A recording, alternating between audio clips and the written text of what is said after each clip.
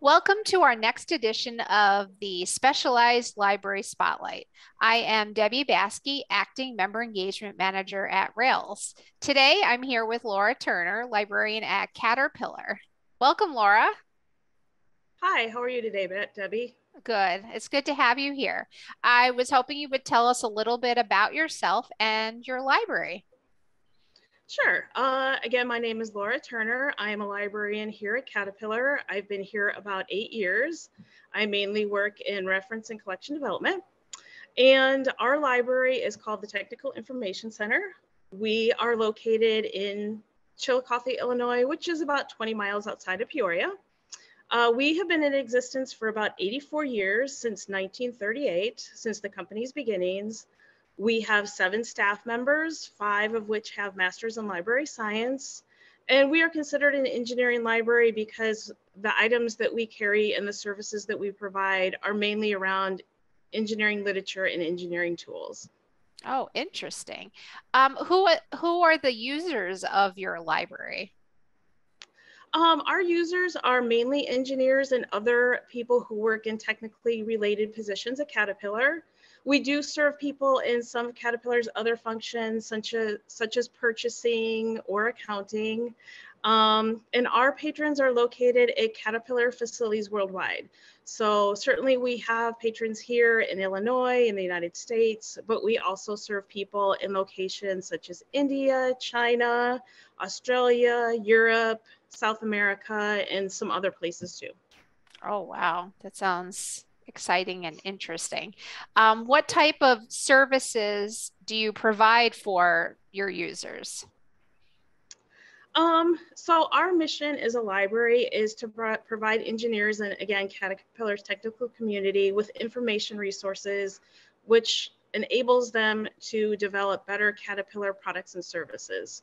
So some of the services we provide to that group of people are what you would consider your traditional library services, such as books and technically related journals. Of course, these are all on engineering, computer science, technical topics. We also provide industry standards to our Caterpillar users. Another part of what we do is we call it managing Caterpillar's technical memory. And what I mean by that is our library manages Caterpillar's repository of internal reports and other proprietary technical documentation. And this documentation and these internal technical reports span the entire history of Caterpillar. So you can read internal technical reports dating back sometimes to the company's beginnings up to now. We also have a third bucket of services that we provide, and we call those our knowledge management services. And this has to do with developing information tools that help capture, secure, and share technical knowledge within Caterpillar. Oh, wow. You probably offer a great deal of services and have a lot of resource. What is one service or resource that you would be particularly proud of to have there?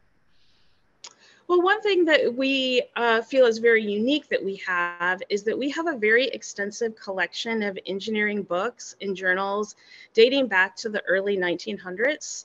It's probably one of the most complete and unique engineering collections of its kind in existence.